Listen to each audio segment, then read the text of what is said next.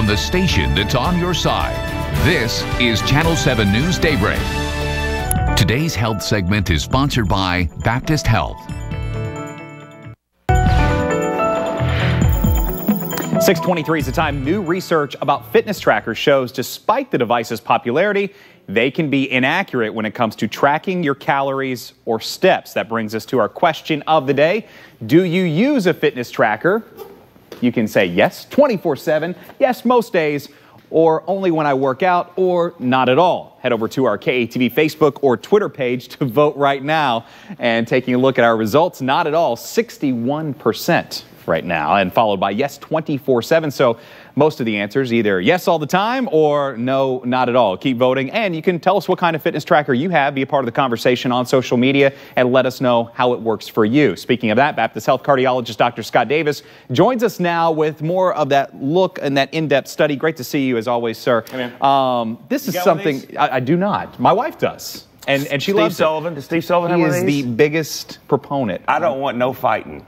I would not go toe-to-toe with Sully, even though I know you walk a lot. No. I don't want to diss this because this has been a good tool to get people off the couch, which we preach all the time. But there continues to be emerging data looking at the fitness tracker and its and the information that it provides. Yeah. And the accuracy of the information that it provides. And then you kind of keep going each step on, okay, what do you do with the information? Because if you have a fitness tracker, you also have an app on your phone, and then it reports about your daily activity and your sleep patterns and all this. And so we talked about this a few months ago on this segment about just tracking the heart rate and comparing the heart rate tracker against like an EKG monitor, and there needed to be some improvements. So the folks at Stanford recently published a study earlier this month looking at the fitness tracker as it related to not only heart rate measurement but also energy expenditure and how many calories you burn. Yeah, because I mean, there's a lot of estimation that goes on Absolutely. in that, and I think those fitness trackers have acknowledged these are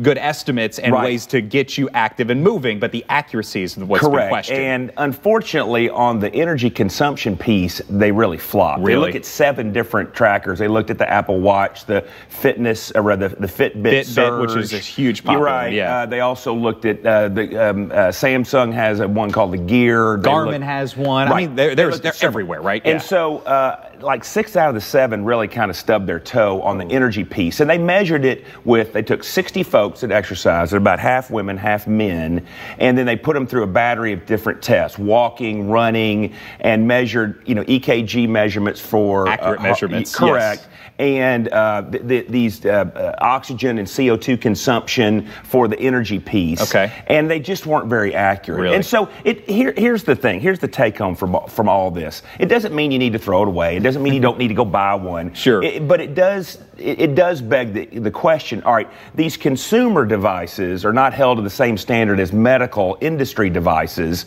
And at what point do they need to be moved over into that medical industry type category as far as transparency? Because here's the thing, as a cardiologist, it's good to get information from patients, and they bring to you their data and their app and their, all their spreadsheets and stuff. Right. Like, hey, look, doc, I'm exercising. You're like, fantastic. But the fidelity of some of the data, the accuracy of some of the data is not always as reliable. Okay. Look, we preach it all the time. The goal is to get off the couch. Sure. Right? Anything that will help you get up and get moving is fantastic. That'll do it. Absolutely. Okay, wonderful. Dr. Scott Davis, always great to see you, sir. Good to see Thanks you, for man. coming in.